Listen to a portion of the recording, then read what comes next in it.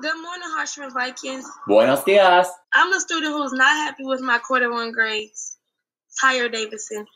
And I'm the teacher who's just happy I finished my quarter one grades. Mr. Hesser. Today is Wednesday, October 14th, 2020.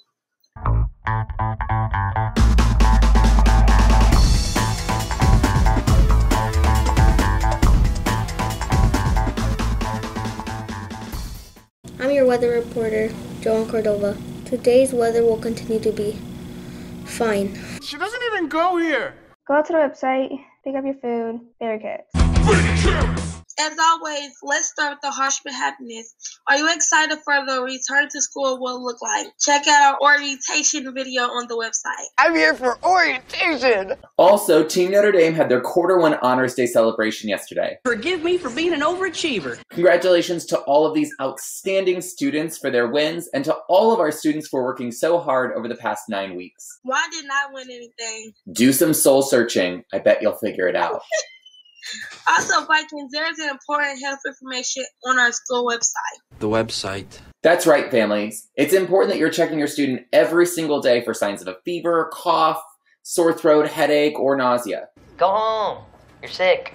A complete list of health information and protocols is listed on our Harshman website. Follow the proper protocol. And don't forget, Vikings, you do have school tomorrow and Thursday.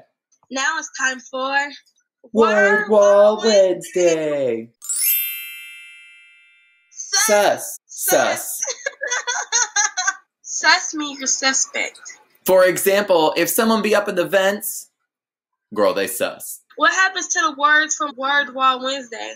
I'm so glad you asked. This year, we're actually doing a bulletin board at school that matches up with our Word Wall Wednesday segment, so you can continue to learn your important vocabulary all week long. That seems like a lot of work for an announcement segment. That sounds like a Miss Crone problem to deal with. Huh? Well, that's the news for now, Vikings. Make it a wonderful Wednesday. Bye. Bye.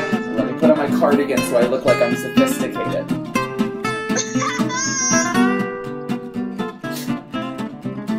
That was good. We're hilarious.